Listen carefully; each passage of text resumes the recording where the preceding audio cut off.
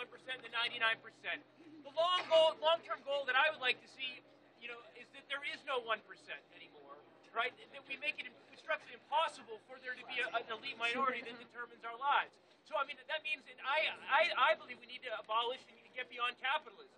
And I would like Occupy, and I don't mean this in a narrow sectarian way, but I'd like us to get a little more clear what we mean by system change.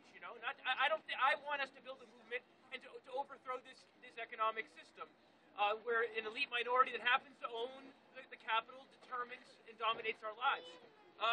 So, I mean, I think that's fundamental for me, and that's a long-range goal. And I think that, and that's going to mean not just uniting as many people as possible, but uniting especially those people who have the most to gain and the least to lose within the current framework. And so I think that the strategic implication of being anti-capitalist, and not just for reform of this system, is that we're talking about overthrowing this government at some point, and we're talking about actually trying to mobilize people who have enough at stake in that fight that they're going to come with us. And I think that needs to be at the forefront of how we do our outreach and the kind of tactics that we figure in the short term as well. That's Revolution.